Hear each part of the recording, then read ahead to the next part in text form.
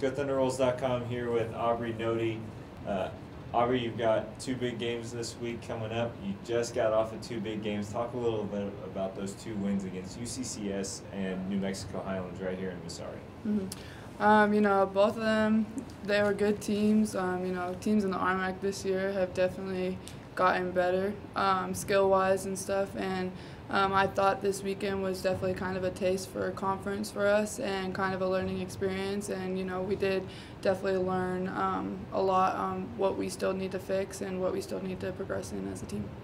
You've got Adams State tonight at 5:30.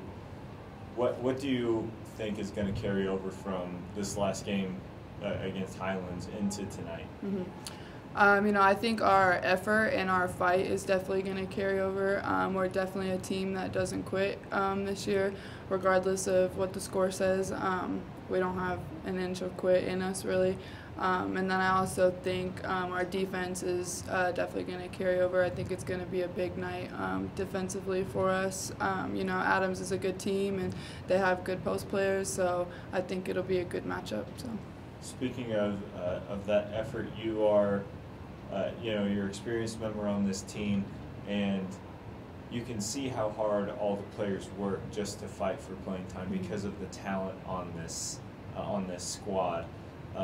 What is the best part about being surrounded by great talent, and you're included in that as well? What do you think that brings to the table, especially when you're heading down the stretch? Yeah, I think it just gives us a chance to compete against top players every day in practice. So, practices are never days off for us. So we're always competing, and I know for me personally, going against Alicia Davis every day in practice just really helps me grow as a player. And guards being able to go up against Roe or Maya defensively, it just helps us get better every day. So we're always growing and we're always pushing each other. So.